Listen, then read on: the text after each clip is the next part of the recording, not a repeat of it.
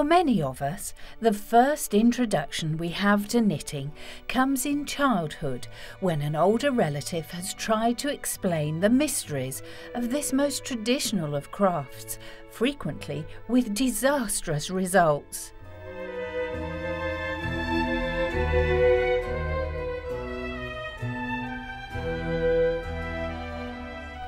If, when you think of knitting, an unravelled mess of dropped stitches springs to mind, then this programme will definitely set you straight, because knitting truly is becoming an art form for the 21st century and beyond.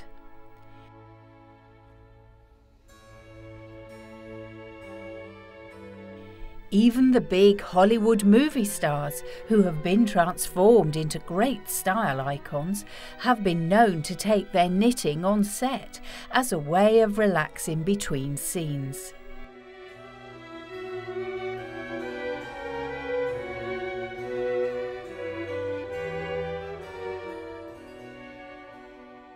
So prepare to put all your preconceptions on hold while we celebrate the art of knitting, and we'll guarantee you'll be amazed at what can be achieved with a pair of knitting needles and a ball of yarn in a very short space of time.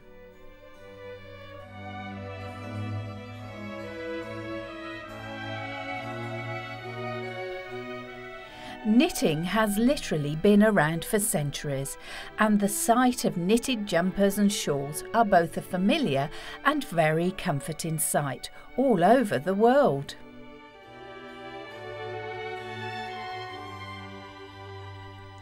Although it's impossible to pinpoint the exact date of when the first stitches were cast on, there are many examples of ancient knitting, as it would appear that almost every civilization had its own form of the craft. Over the years, knitting has grown in popularity, progressing from humble origins as a basic means of clothing production to a treasured pastime that has been handed down through the generations. And what's even better news is the fact that learning to knit costs very little money and can be carried with you wherever you go. A person who knits will never find themselves at a loose end, if you'll pardon the pun, because they'll always have a knitting project of some description on the go, and usually be carrying it with them.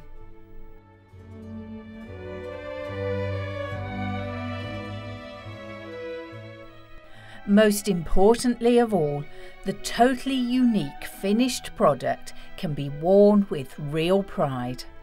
There's a wonderful sense of satisfaction to be had from making your own clothing, and you can also save a great deal of money, as professionally knitted garments will invariably be very expensive indeed.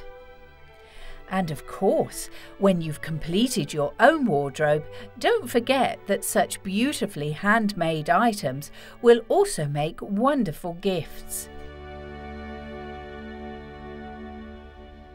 Christmas just wouldn't be Christmas without a knitted woolly jumper, and at this most hectic time of the year, you might be interested to know that it's a proven fact that knitting can lower stress levels, so learning how to knit is not only extremely satisfying, but also very useful as well.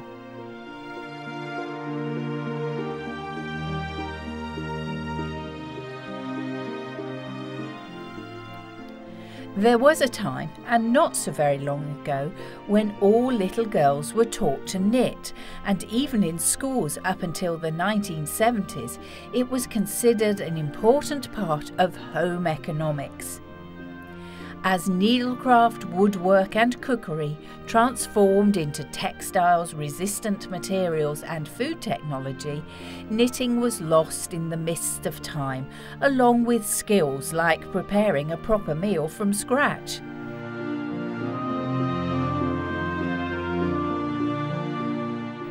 Grandparents took over teaching knitting to both boys and girls, but sadly it's a skill that did go into a decline. As this trend is rapidly being reversed now, Unfortunately, there are fewer people who can knit to pass on the skills. If you have a knitter in the family, then all is well, but if not, this introduction to knitting will get you started, and in this case, practice really will make perfect.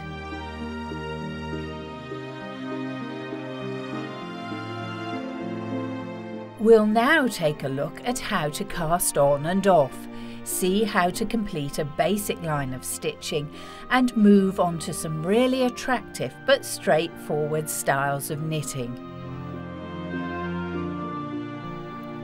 The skills demonstrated in the next 60 minutes will give you the confidence to try this wonderfully traditional craft for yourself, and who knows where it might lead you.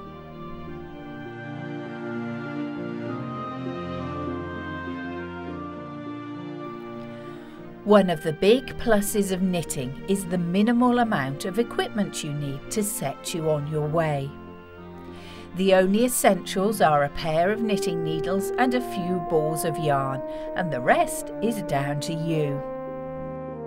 Nevertheless, when you first walk into a shop that sells knitting supplies, you'll be amazed at the variation in needles and yarn. We'll start with the knitting needles, and to begin with, it's best to buy a simple pair of single point needles. These are made of wood, metal, plastic or glass, and as the name suggests, they're only pointed at one end and have a stopper at the other to ensure that the stitches don't slip off. The quality can vary, however, even the very best needles should cost you no more than a few pounds. Try handling a pair of knitting needles and choose the ones that feel most comfortable for you. Knitting needles come in a daunting array of sizes, but when you find out how the system works, it really isn't as confusing as it might seem. When you follow a pattern, in most cases it will give you a needle size to use, but the most common sizes vary from 2mm, known as a size 14, up to about 10mm, which is a size 000 needle. When you're getting started, it's best to use a 6.5mm size 3 needle, which will give you a nice large stitch and make it easy for you to see what you're doing. The different sized needles are used to control the tension of the knitting, referring to the number of stitches per inch, these days in metric about a 3cm area. For example, the bigger sized 000 needles may produce only 4 lines of stitching, while size 14 needles might make 12. What this means in the most basic terms is that using bigger needles will make your knitting grow more quickly, but the stitches will be much looser, which is fine for lacy decorative effects. However, if you want a warmer garment with a close-knit finish, you'll need to go at a steadier rate with smaller needles.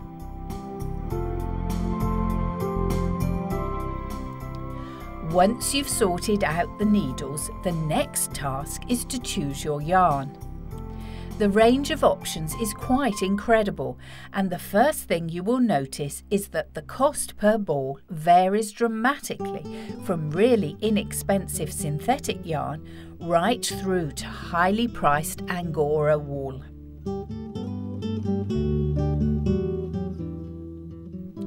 To begin with, it's best to use the yarn suggested by your pattern, and on every label you'll usually find the range of needle sizes the yarn is suitable for. Here's a really important point to remember when selecting yarn. As an example, you might be knitting a jumper which requires 9 balls of crimson red wool, and you need to buy them all at the same time. You need to make sure each ball comes from the same dye lot, otherwise your finished garment will vary very slightly in colour throughout.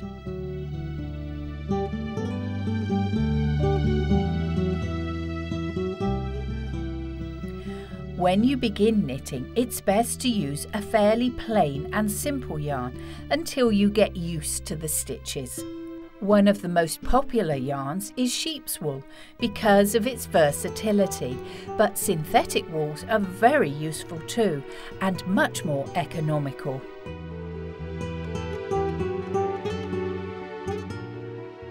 Watch out for textured yarns or fancy metallic finishes.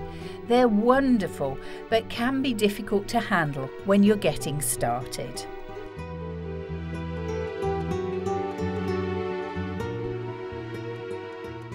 With your pattern, yarn and needles, you're ready to go. But darning needles, a sharp pair of scissors, a ruler, knitting markers and some pins will prove useful, along with a good bag to keep all your bits and pieces in. None of these items will break the bank and will certainly help you on your way.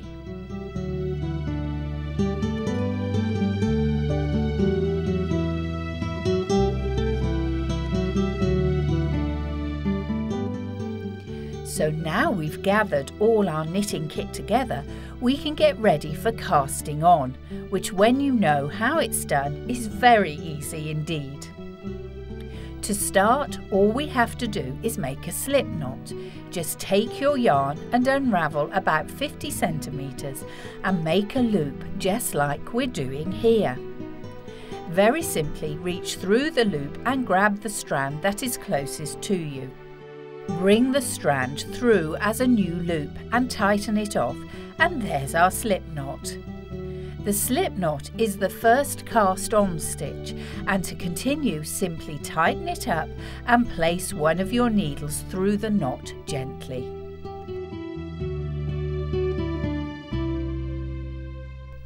Now we're ready to continue the rest of the casting on process, which is basically carrying on in the same vein to create as many stitches as required.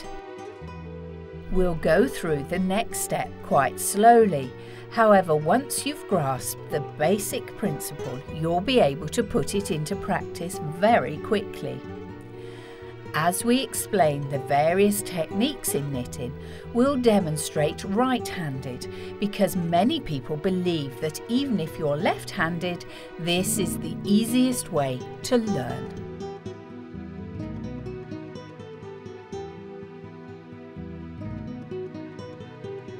Nevertheless, this is purely a matter of preference, so if you'd rather knit with the left as the dominant hand, then simply adjust accordingly.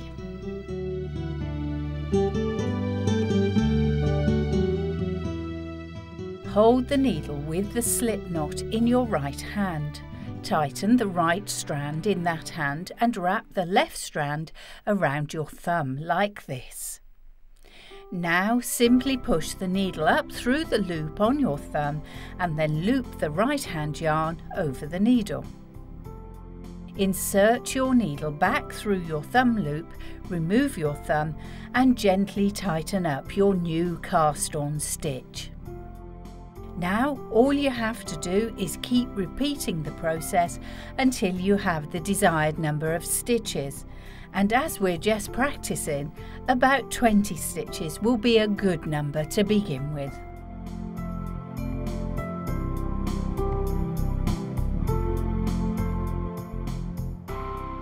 And that's the first step mastered, so now we can actually start knitting. To begin with, concentrate on getting the stitches correct and not dropping any unintentionally. So it's a good idea to go nice and slowly.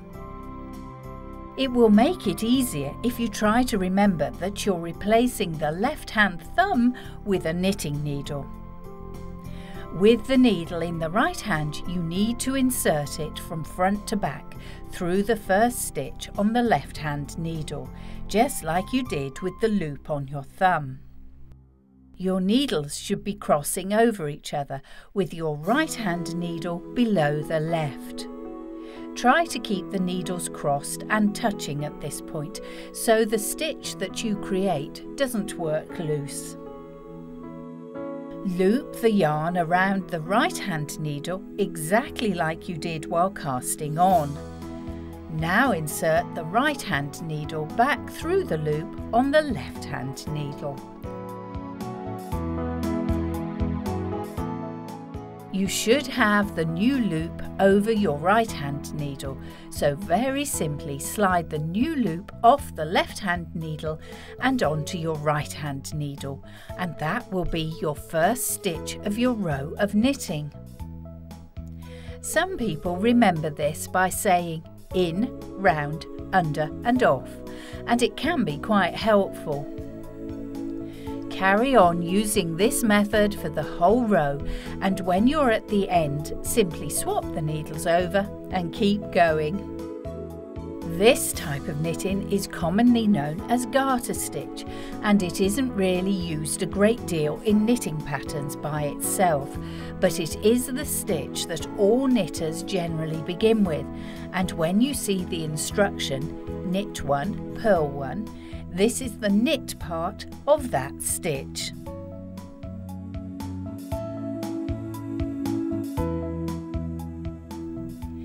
After you've become confident producing rows of this knit stitch, it's time to turn our attention to its partner, the purl stitch. Before you start, it helps to mention that purl is the reverse of the knit stitch. Again, start with the stitches in your left hand and make sure that the yarn thread is now falling to the front. Insert the right needle from the back to the front of the first stitch to create an X. Keep the needles steady again so the knot stays nice and tight, and just like the knit stitch, we have to wrap the loose yarn around the right hand needle. The next stage is just the reverse of the hooking stage of the knit stitch, as you take the right hand needle back through the loop on the left needle. Now gently slide the stitch off, and that's all there is to it. You've just completed a purl stitch.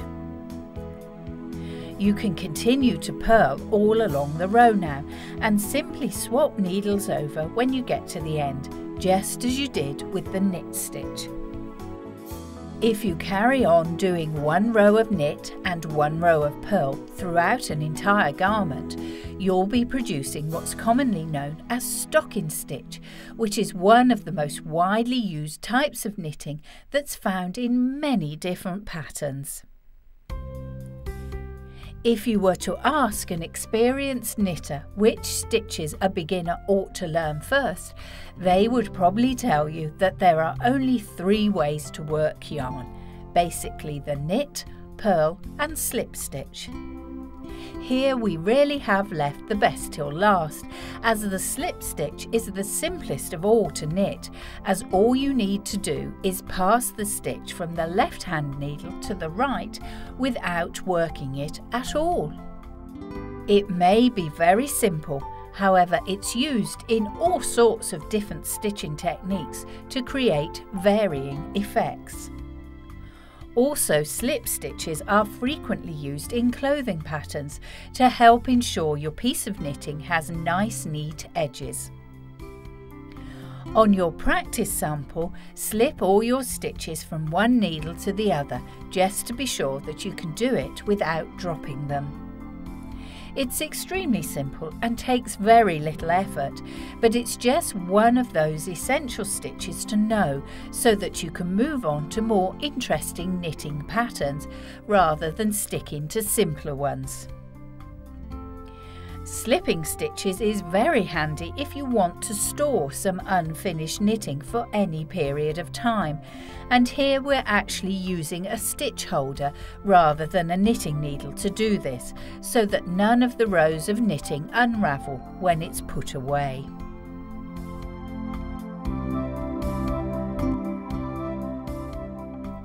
It's now best to practice these 3 knit stitches for quite a few rows until you're confident that you can knit them with ease.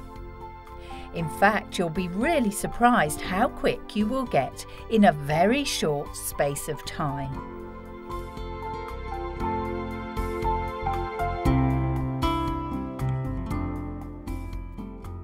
However, before we move on to the next stage and some more interesting stitches, there is still a basic skill that we need to learn, which is to cast off.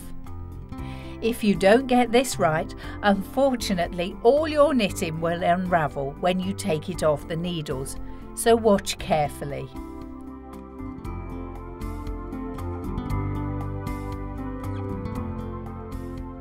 To cast off, first of all knit 2 stitches in the normal way.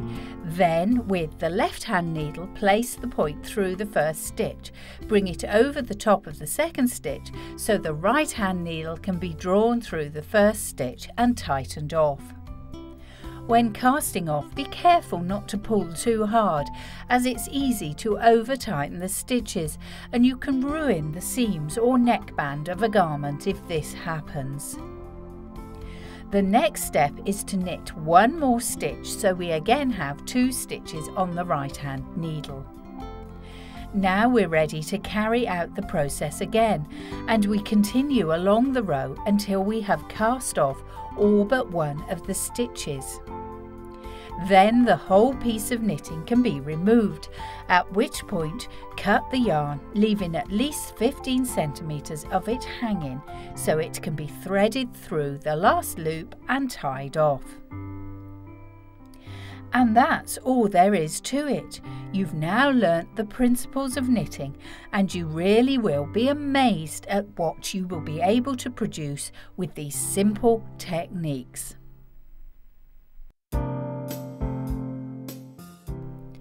Now, when you start knitting, you do tend to think in terms of 2 needles, and suggesting 4 would sound horrendously complicated.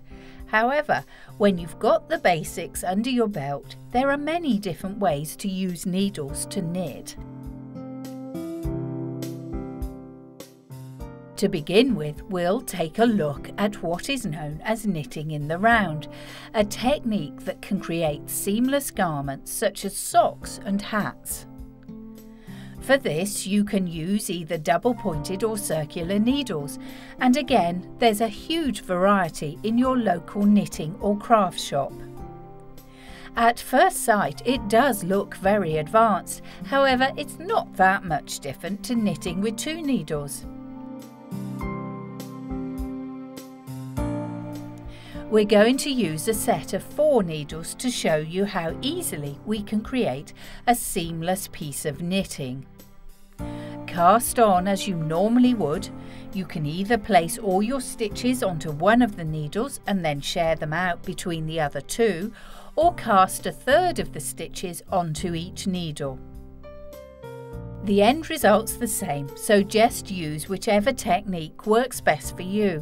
However, do be careful and watch that your stitches don't become twisted where the needles join, because unfortunately it's quite easily done.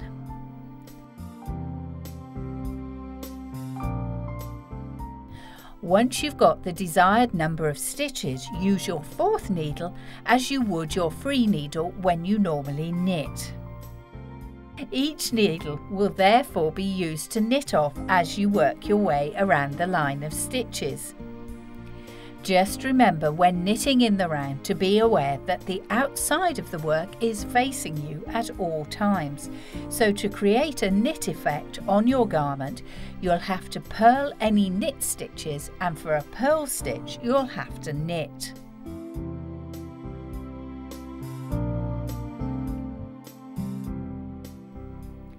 Most patterns for knitting in the round will explain this, and you'll soon get the hang of it.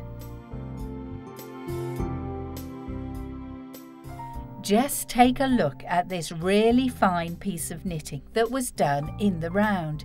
It's absolutely beautiful and shows what you can achieve with this technique, and it has to be said, years of experience.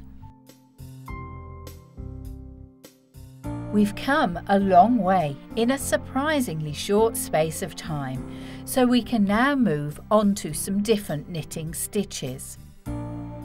When you first see some of the more complex looking patterns, they can seem a little daunting. However, as we already know, most simply use a combination of knit, purl and slip stitch to create some very attractive results.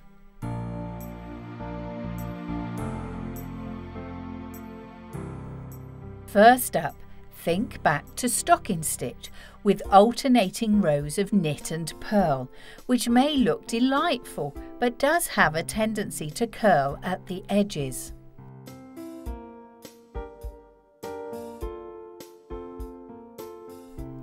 Consequently, it's not ideal if you want to make a scarf that really does need to hang straight.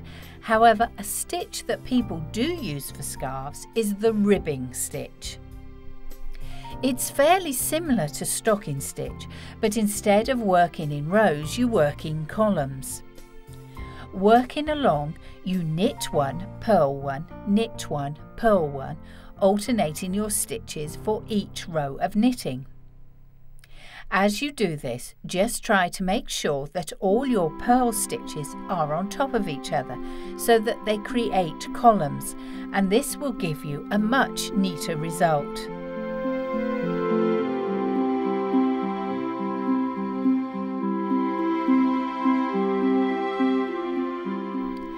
Many people use ribbing stitch when they want their garments to have a certain amount of elasticity to them, so it's knitted into cuffs and children's clothing.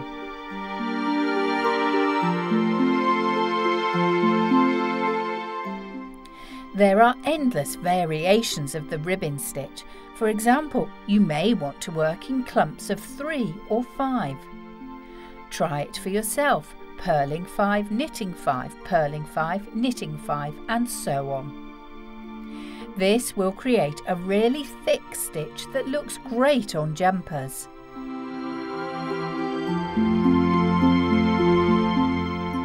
You can even mix up the purls and knit stitches to create all sorts of effects, from diamonds and circles to stars and waves. So be as creative as you like and see what kinds of patterns you can come up with.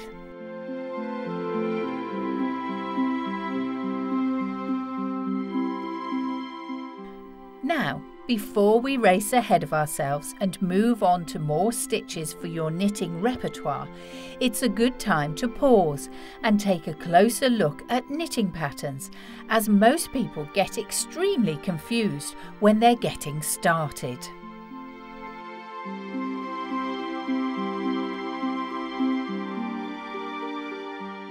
Knitting patterns have to be followed when making anything more complicated than a scarf, but as you can see for yourself, they do at first glance resemble some sort of elaborate mathematical formula. But don't be put off by the jumbled mess of numbers and letters, for just like maths, it's very easy to follow when you know a few basic rules.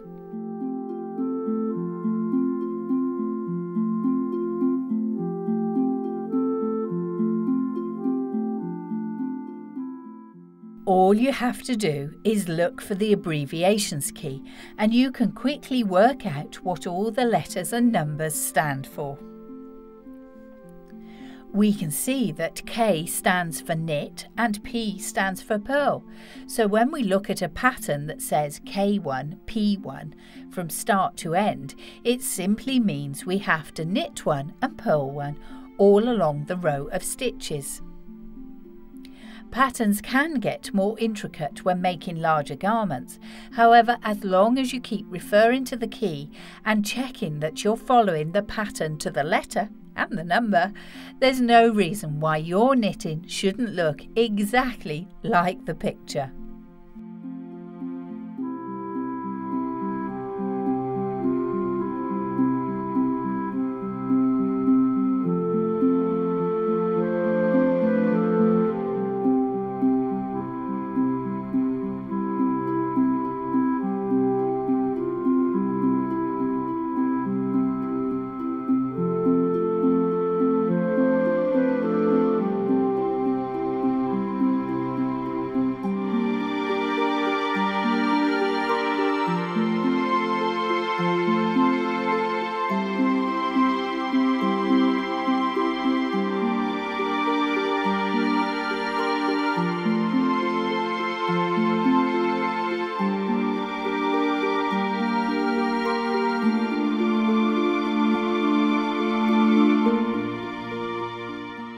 The terms DEC and INC often crop up in patterns and are simply abbreviations for decreasing or increasing the number of stitches, which is essential when you need to change the shape of the item that you're knitting.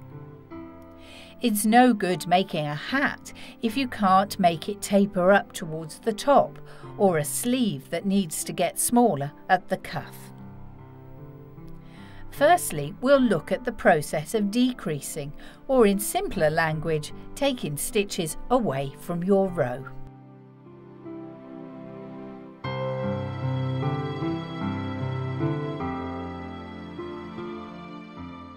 The easiest method that many people use very successfully is the knit together technique, and all you do, instead of knitting one stitch at a time, is insert your right hand needle through 2 stitches on the left hand needle. Then complete the stitch as you normally would by pulling the loop through the 2 stitches, and you can see that you're left with 1 less stitch.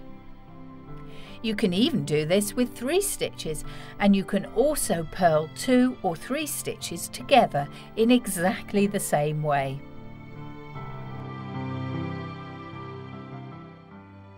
This technique, however, will slant your knitting to the right, and there will of course be times when you want to slant your knitting to the left.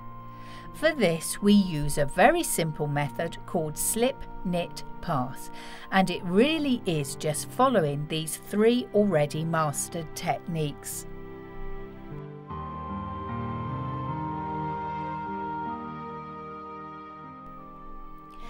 As you can see demonstrated here, slip a stitch over, knit the next one as you normally would, and then pass the slip stitch over the knit stitch just as you would if you were casting off.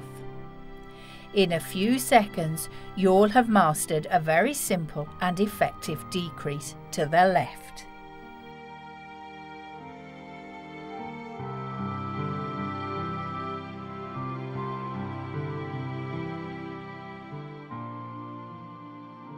Now we can move on to the increase, which allows us to make extra stitches out of the garment so that we can widen our knitting when a pattern dictates.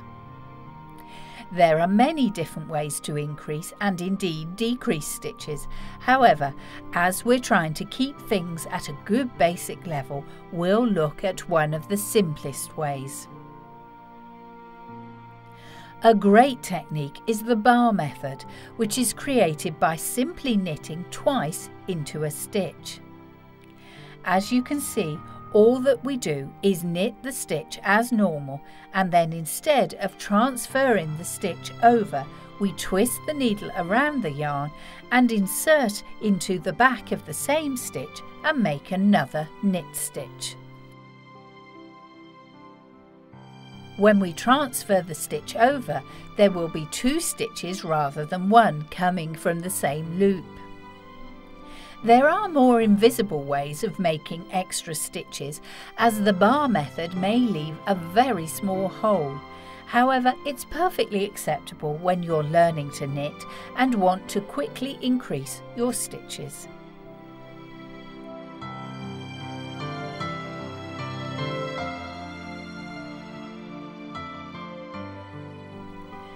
With the stitches and techniques already covered, you will have plenty of scope to knit just about anything you want, from hats and scarves to jumpers and cardigans.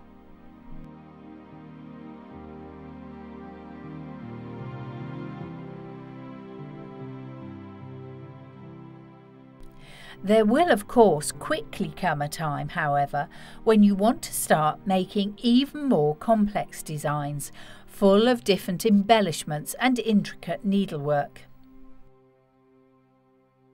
A very popular example of attractive knitting comes from openwork patterns, which knitwear designers and high street stores use a great deal in fashion items.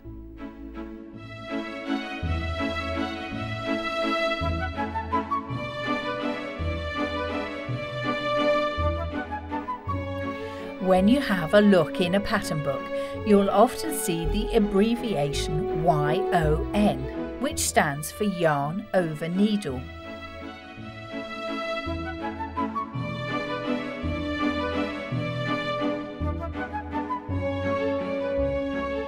Watch carefully and you'll see that all you have to do is place the yarn over the needle in the desired position as you knit to form the hole in the garment.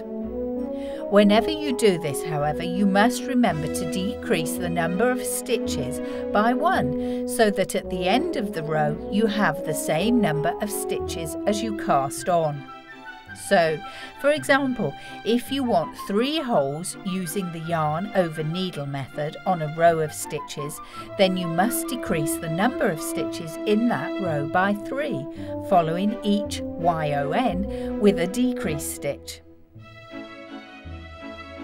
When you've learnt the yarn over needle method, it's possible to create all manner of different patterns. Some are simple to produce while others are a little more complex. But again, as we've said before, once you get the hang of it, you'll have no problem at all.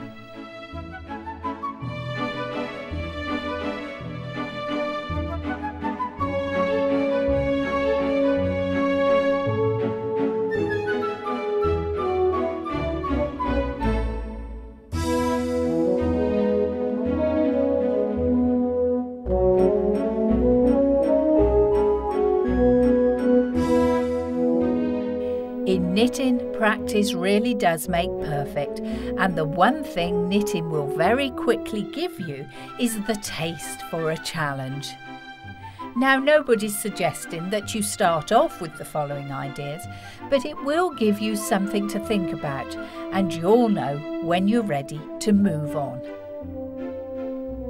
To begin with, we'll take a look at cable stitch, which is used to create the wonderful rope-like patterns that adorn traditional woolen jumpers.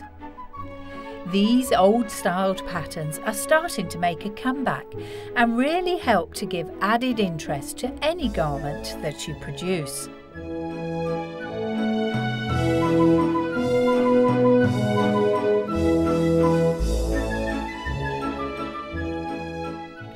There are many different types of cable stitch, but all use the cable back and cable front method to create their varied effect. To make these stitches, you're going to need a small spare needle or cable needle, and the reason for this is that to produce the cable effect, you have to hold stitches while you carry on knitting, and then when required, you'll knit these held stitches back into the garment again.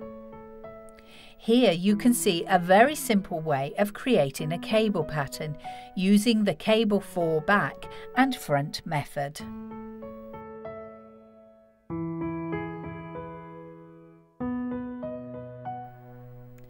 First of all, knit along the row until you get to the desired position. Then with your spare needle, slip 2 of the stitches onto the cable needle and move it to the front of the work like so. Carry on knitting 2 more stitches in the normal way and then knit across the 2 stitches that you were holding to the back. This will then produce a crisscross looking design as 2 stitches cross over the other 2. As you continue the pattern, you need to alternate between cable front and cable back method so that the cable pattern twists in and out of itself.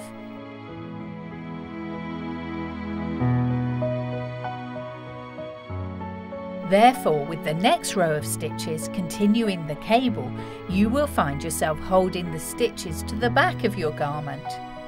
Carry on alternating this technique, and as you see here, you'll quickly and effortlessly create a wonderful cable pattern that you could use for many garments.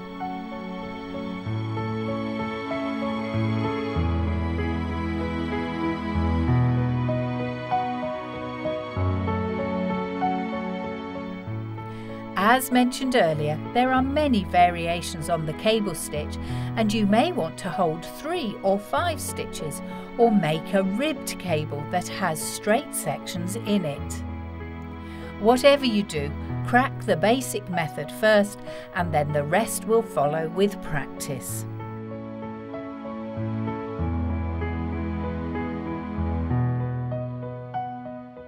Another form of patterning that looks great on your knitting is a raised stitch design, and you can create bobbles and all sorts of other trimmings that rise out of the knitting surface with this technique. Sometimes people sew on these raised objects to create the desired effect. However, we're going to produce them a much more enjoyable way by actually layering the embellishment on top of an individual stitch. It may sound a little confusing, but the best way to learn it, as ever, is to actually do it. We'll be making a small bobble using a method very similar to the bar increase technique demonstrated earlier on. It's always best to start off your bobble on a knit row if you're using stocking stitch. One important point to remember here is not to remove the stitch from the left-hand needle, as it will enable you to knit more than one stitch onto the loop. So for making the small bobble, we first knit into the front, like you would a normal stitch. However, instead of passing the stitch to the right-hand needle, we're going to knit another stitch into the same loop on the left, just as we did with the increase. Now, instead of passing the stitches over, knit into the stitch one more time, into the front, so that there are 3 stitches out of the main one. Pass these 3 stitches over and do the same with another stitch. When you've finished, you should see that there are 6 stitches coming from the 2 main stitches in the knitting.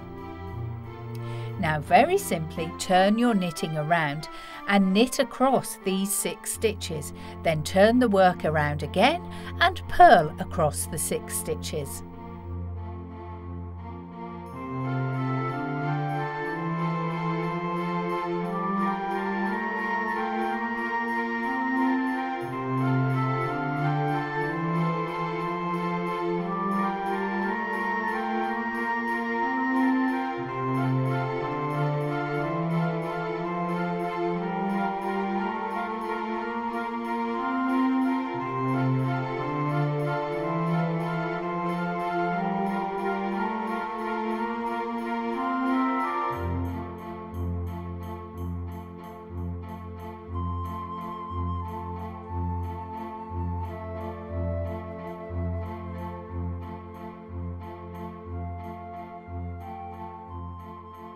Carry on until you have 6 rows of stitches along and up, and you'll have created a 6 by 6 knitted embellishment on the 2 original stitches.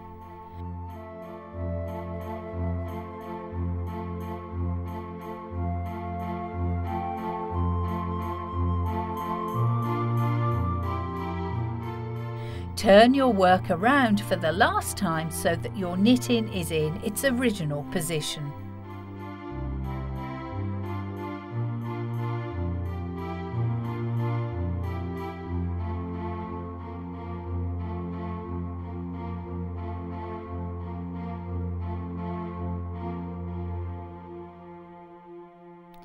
All there is left to do now is to knit the bobble back into line with the rest of the garment. You can do this by using a method very similar to that of casting off. The 6 stitches should be on the left-hand needle, and with the right-hand needle insert into the second stitch. Once you have done this, pass it over the first stitch and the point of the left-hand needle so it hooks onto the yarn. There should now be 5 stitches of the bobble. With the right hand needle, insert it into the second stitch and once again draw the needle over the first stitch. Carry this on until the bobble is held by only 1 stitch. Simply knit the stitch over the right hand needle and continue to knit the rest of the row, and you've just created a bobble. Using this technique, you can create smaller or larger bobbles because all you have to do is knit less or more onto the stitches that the bobble is fixed to.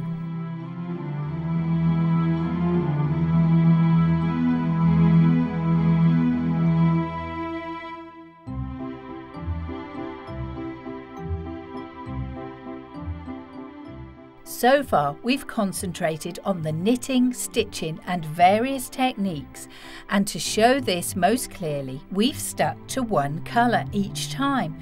But one of the greatest joys of knitting is using lots of different colours. Stripes, spots or even random designs look fantastic, and you will need to be able to change yarns to do this. But again, it's very easy when you know how. To do this, all you need will be balls of yarn of your desired colours, a steady hand, and we'll return to our practice piece of knitting to show you the rest. When you've finished a line of stitches, all you actually need to do is add the new colour in place of the old one. Just loop the new colour over your needle and begin your row of stitches, and it should hold just as well as the previously used yarn. When you do this, make sure that you leave at least 10 centimetres of yarn hanging free from both the old and new yarn. If you want, you can loosely tie these two ends together to ensure your garment doesn't unravel. However, when you finish knitting the whole piece, you'll have to darn these edges in properly on the reverse side of the garment to give a more professional finish, as well as ensuring that it can withstand day-to-day wear and tear.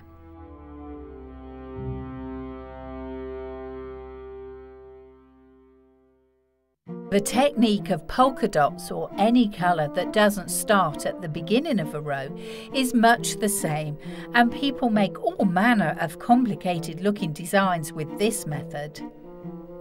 Just make sure again that you leave enough of the yarn hanging loose so that it can be darned and secured when finishing. If you're knitting a patterned pair of gloves that seem to alternate colours on every other stitch, then if you have to keep cutting and darning the loose yarn, it really will take a very long time to finish off. Don't worry though, it's possible to simply keep the yarn attached if you're constantly changing, as long as you don't carry the yarn for more than 5 stitches horizontally or vertically. If you do, then the back will start to look very messy and you'll be in danger of getting all the bits tangled. As you can see, we're alternating colour every other stitch here by simply carrying the two colours over the stitches at the back, so we don't have to keep cutting the yarn. Knitting in colour is much simpler than it might at first seem if you remember not to get the yarns tangled, and always make sure you have enough free hanging yarn to darn it in safely when you're finishing off.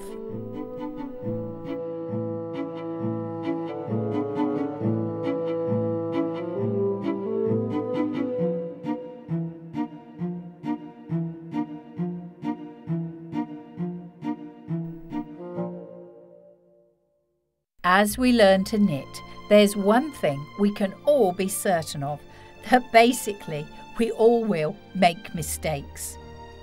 But this is really no cause for concern, because with a bit of know-how, most of the commonest faults are easily fixed.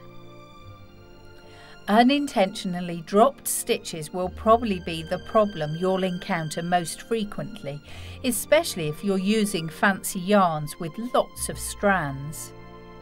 A drop stitch is basically when you miss a stitch and it goes unknitted for that row, and if these are left they will unravel further and cause you all sorts of headaches.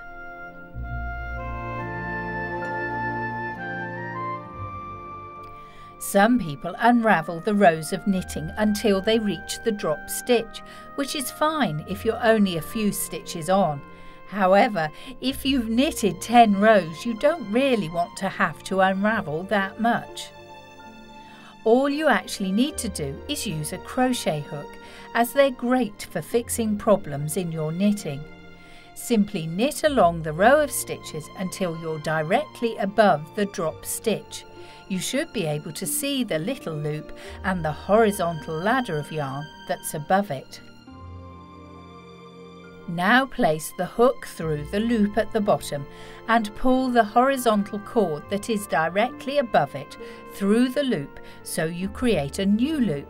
Then do the same with the yarn above the new loop. Keep hooking the loops until you reach the top, and when you do, simply slip the loop over the left-hand needle and you have quickly and seamlessly fixed the problem.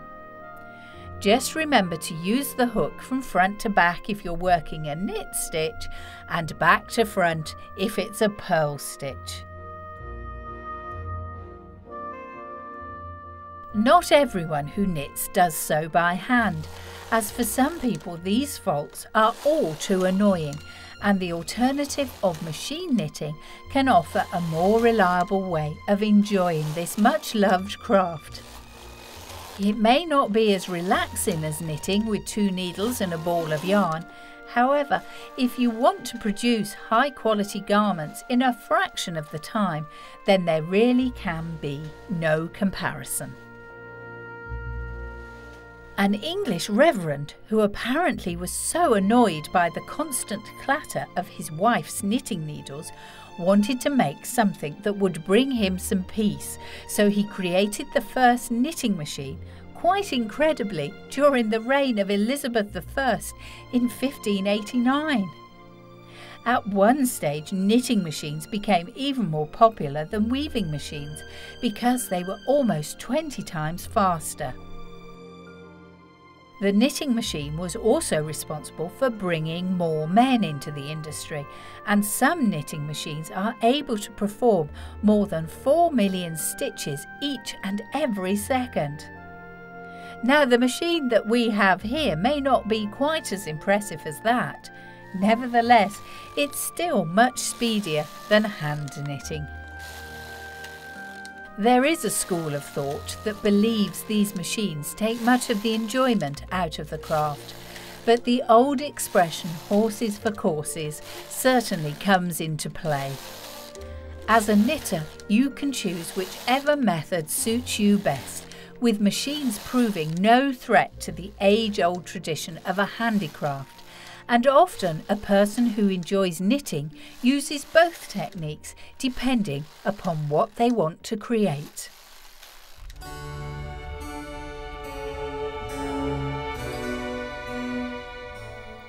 And on that very positive note, sadly, our time enjoying the delights of knitting is at an end. However, we do hope that during the last hour you've learnt the necessary techniques to produce your own handmade garments, or at least picked up enough information to give this wonderful pastime a try. In this day and age of mass-produced items and goods, it's really refreshing to be able to make original items of clothing for yourself, family and friends. Knitting is truly creative, aids relaxation and brings families together as we pass on these skills through the generations, and in the 21st century is finally being recognised as an art form.